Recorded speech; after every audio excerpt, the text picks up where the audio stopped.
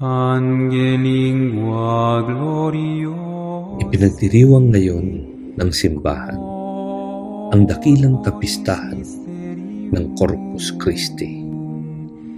Turo ng simbahan, tunay na napakahalaga ng pistang ito para sa mundong Kristiyano, sapagkat dito matutunghayan ng buong linaw kung paano ginaganap at patuloy na ginaganap para sa atin ang pagliligtas ng Panginoong Hesukristo sa pagbibigay ng kanyang katawan at dugo bilang pagkain at inumin na nagdudulot ng buhay na walang hanggan. Ang nasabing selebrasyon ay nagsimula noong 13th century sa utos ni Papa Urbano IV bilang pagbibigay diin sa pananampalataya ng simbahan sa true presence o milagro na gaganap sa bawat misa, kung saan nagiging tunay na katawan at dugo ng Panginoon ang alak at tinapay, pagkatapos na ang mga ito ay makonsagra. Ito, giit ng simbahan, ay pruweba ng kadakilaan ng pag-ibig ng Diyos sa buong sangkatauhan.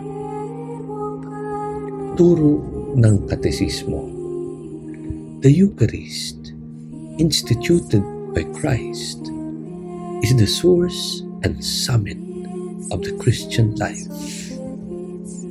For in the Eucharist is contained the whole spiritual good of the Church, namely Christ Himself, bilang sentro at tugato ng buhay Kristiyano. Masasabing lahat ng biyaya, lakas at inspirasyon ay nagmumula sa pagtanggap natin kay Jesus sa banal na komunyon. Sa madaling salita, nabubuhay tayo dahil sa Eucharistiya. Diin ng simbahan ang kabanal-banalang katawan at dugo ng Panginoong Hesukristo ay pagpapala na ibinibigay sa atin ng Diyos upang madama nating si Kristo ay kapiling natin sa lahat ng pagkakataon. Saad ng Iglesia, because of His love for us, Jesus wants us to be in communion with Him. The Eucharist is God's presence with us.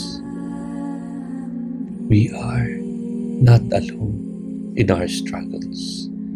Jesus is always with us, as He promised. Binibigyan din sa pista ang pananampalataya ng Iglesia kay Kristo sa Eucharistiya bilang visible, sacramental sign by which Jesus' sacrifice on the cross is remembered and made present for us always until He comes again. Ibig sabihin, sa bawat pagsisimba natin, tunay na humaharap tayo sa presensya ni Jesus. Paalala na hindi talaga tayo nag-iisa sa ating patuloy na pakikibaka at paglalakbay sa buhay.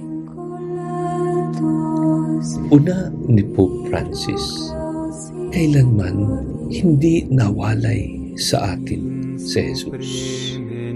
Siya ay kasama natin, nananahan sa atin. Ani Francis, the Feast of Corpus Christi invites us to renew the wonder and joy of this wondrous gift of the Lord, which is the Eucharist.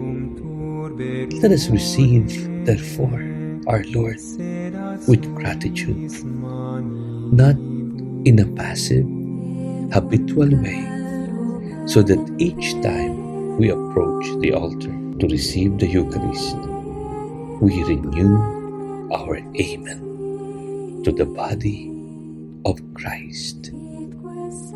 Nawa sa pagdiriwang ng dakilang kapistahan ng katawan at dugo ni Kristo, alalahanin natin ang ginawang pagliligtas sa atin ng Diyos.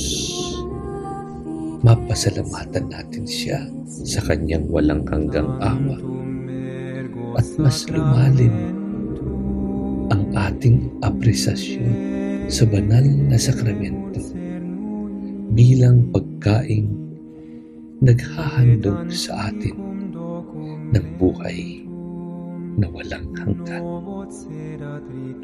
Tulungan nawa tayo ng mahal na Birhen na palagahan at mahalin ng lubusan si Jesus sa Eucharistiya na siyang sentro at sanhi ng ating buhay.